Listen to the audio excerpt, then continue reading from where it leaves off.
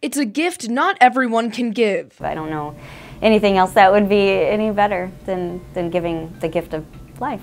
Erica Sanders speaks from experience. She carried twins for a same-sex couple 4 years ago. It was just the greatest thing ever for them. I mean, they were thrilled.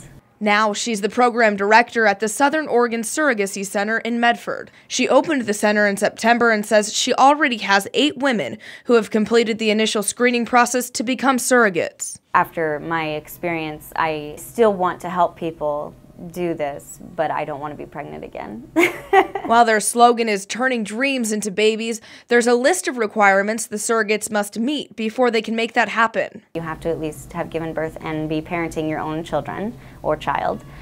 You have to have no history of preeclampsia or high blood pressure. While surrogates are paid thousands of dollars to carry someone else's baby, Sanders says being able to help someone build a family is the ultimate reward. Oh, it's completely, extremely rewarding. Yes, it's the best thing that I can even think of. In Medford, Cassie Nelson, NBC5 News.